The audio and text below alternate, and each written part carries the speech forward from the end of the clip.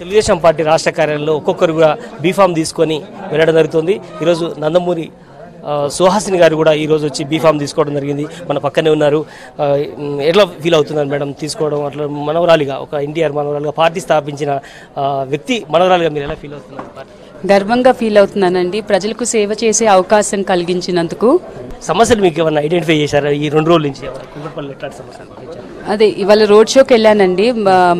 ఒక 10 మంది మహిళలు చెప్పారు వాళ్ళకి ఒక 100 బెడ్స్ హాస్పిటల్ కట్టిస్తామని.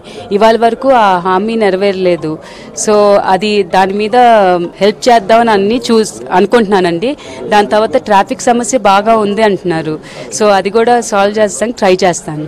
నాన్నగారి స్ఫూర్తి కానీ, నాన్నగారి గతంలో కొంత మంత్రిగా కూడా పనిచేశారు, రవాణా శాఖ మంత్రిగా. అప్పటి నుంచి కానీ తాతగారి కానీ ఎట్లాంటి స్ఫూర్తిని మీరు తీసుకోవాలి?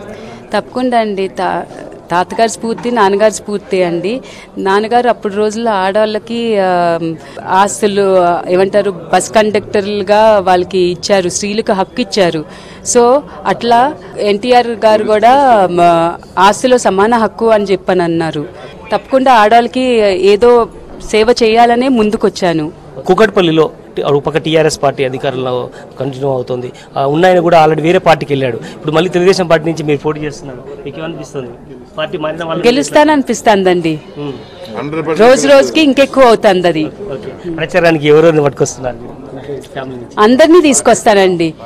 పార్టీ వాళ్ళందరూ వస్తారు, మా ఫ్యామిలీ నుంచి అందరు కూడా వస్తారండి. ఇది ఒక చాలా గెలుపు మీద చాలా ఆనందంగా ఉంది. ఖచ్చితంగా గెలుస్తానన్నటువంటి ధీమా వ్యక్తం పరుస్తున్నారు.